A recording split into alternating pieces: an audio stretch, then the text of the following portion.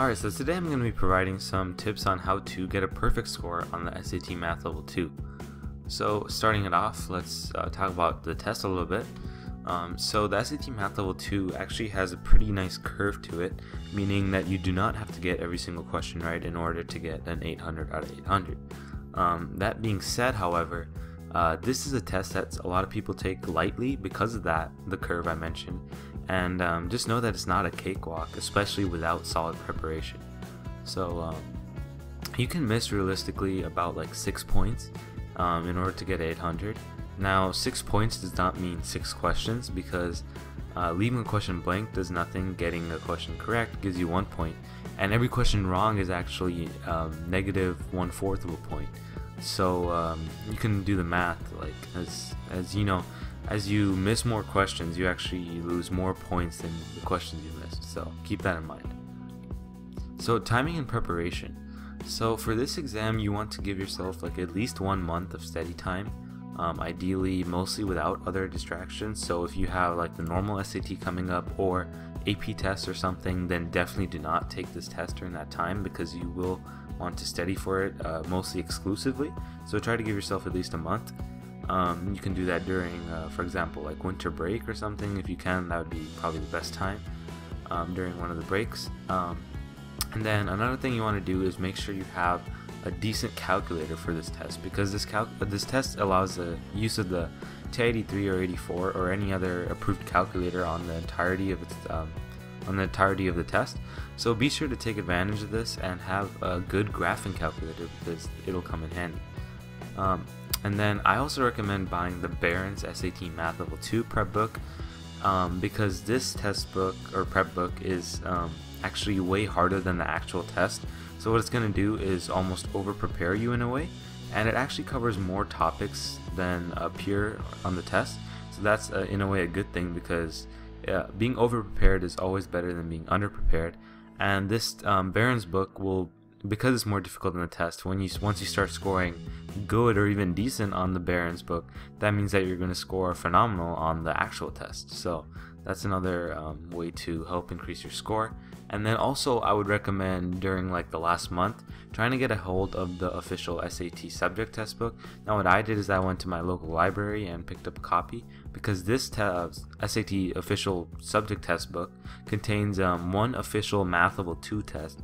So this test you want to take in the last 2 weeks of your preparation, because this is going to give you the best indicator of what the actual test will be like and what you're going to actually score on it. So definitely don't take this in like the last week or the day before, because if you do bad on it, then it's going to lower your confidence and you won't have that much time to learn from your mistakes, and instead it's actually going to have a negative effect and make you think that you're not prepared for the test. So you want to take it a little bit more in advance, so that even if you don't do the best on it, you can learn from your mistakes and try to improve further. Okay, and then I would also recommend taking notes while you study, even from the Barron's Math Level 2 prep book. Now you might think, like, why would you want to take notes from a prep book?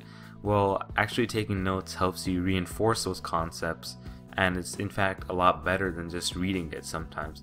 For example, if you know that you forgot conic sections and you really wanted like an in-depth understanding of it, then as you read it through one of your books, the prep book or one of your textbooks, take notes on it so that you know, it really goes into your head.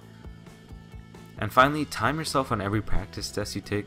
Now this test, the timing is fairly easy on this test, because the questions are not too complex, but I would still recommend getting in the habit of finishing before time, which I always do, so that you can check some of your answers on the questions you thought were hard. Okay, now using your calculator, well, you want to download programs that can solve quadratic equations, because this saves time and avoids mistakes, and these kind of questions show up a lot on the test. Second, you can also download a program that can factor out expressions, because sometimes it asks questions based on that. You can also store formulas on your calculator. These are some examples listed, like arithmetic sequence, geometric sequence, the distance from a point to a line. That was a unique one I found. The quadratic sum of zeros, the product of zeros, because that will help you in a question that, for example, asks what is the sum of zeros of this quadratic equation. Well, if you have the formula and you have the equation, you can simply figure that out without actually finding them. You should also, if you have a TI-84, especially the TI-84 plus CE, know how to use some of the extra capabilities that it offers. For example, on the TI-84 plus CE, you can easily use the inequalities graphing app and see how to graph them with color, so it's very visual and easy. And finally, learn from your mistakes. So if a specific type of question always stumps you, write it down on a flashcard and then look over it from time to time before the test, so that you reinforce that idea into your head and you'll never miss that type of question again if you do so. Learn the different kinds of like trick questions, I like to call them, that the Math Level 2 can ask. So one of these can be, for example, graphing complex numbers with an imaginary axis and a real axis. This is a topic that is often not covered in a lot of prep books, but occasionally shows up on the test, so you would want to study these kind of trick questions. And then you can also check out some of my other videos if you want to learn how to store formulas, especially on the TI-83, and if you want to learn a real trick of figuring out a function's range given its domain. And then finally, relax on the test day and be confident. Those two things will help you maximize your score the most. And you're gonna know that after following this video and other guides, that you're gonna get a really good score after doing this much preparation. So yeah, you'll be good. Alright, that's all I have for you guys today. Thanks for watching, and see you next time.